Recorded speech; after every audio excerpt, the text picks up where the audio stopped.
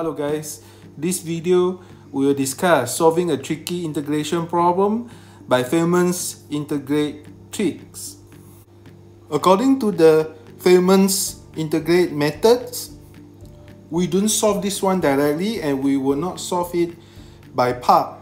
Instead of, we define a new function f. F stands for Feynman, and a new variable t equals to the integration 0, 1, 1 minus x power t over ln x dx. So this t is replace the 2 of the equation, and then we take differentiation to both sides. In the right hand side, because this is a partial differentiate to dt, we use the del rather than d, but it is the same operation.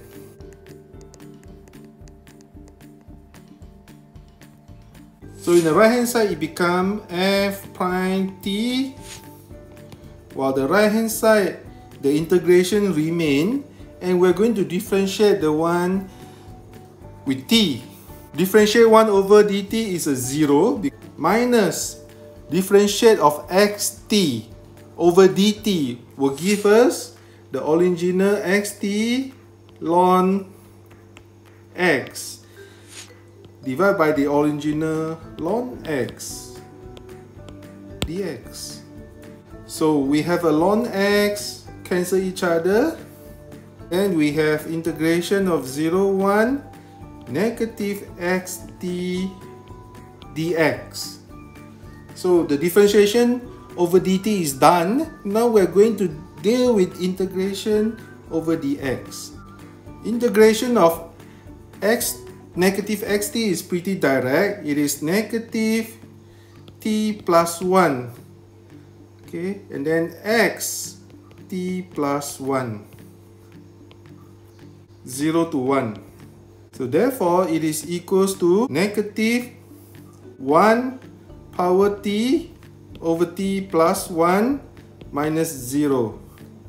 As we know, 1 power t is still t. We have the answer that f prime t is actually equals to negative 1 over t plus 1. Let's integrate both sides. Okay, so to get ft, we need to integrate the negative 1 over t plus 1 over dt. That gives us a negative ln t plus 1 plus a constant c. But we don't like to have a constant c, so we need to find a way to calculate what is c. When t equals to 0, we have a f0 equals to negative ln 1 plus c. Okay, ln 1 is actually 0, so we know c must be equals to f0. So how do we get the f0? To get the constant c equal to f0, let's go back to the original function ft that we defined. By putting f0 here, we are getting the integration of 0, 1, 1 minus x power 0 over ln x dt.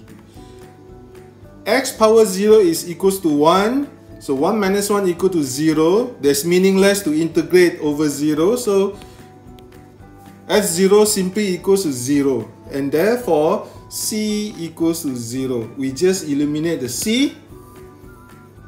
Now if you notice that this is the original ft that we define, and then there is another ft we derive along the way where ft equals to negative ln t plus 1 plus c. So we actually have two ft.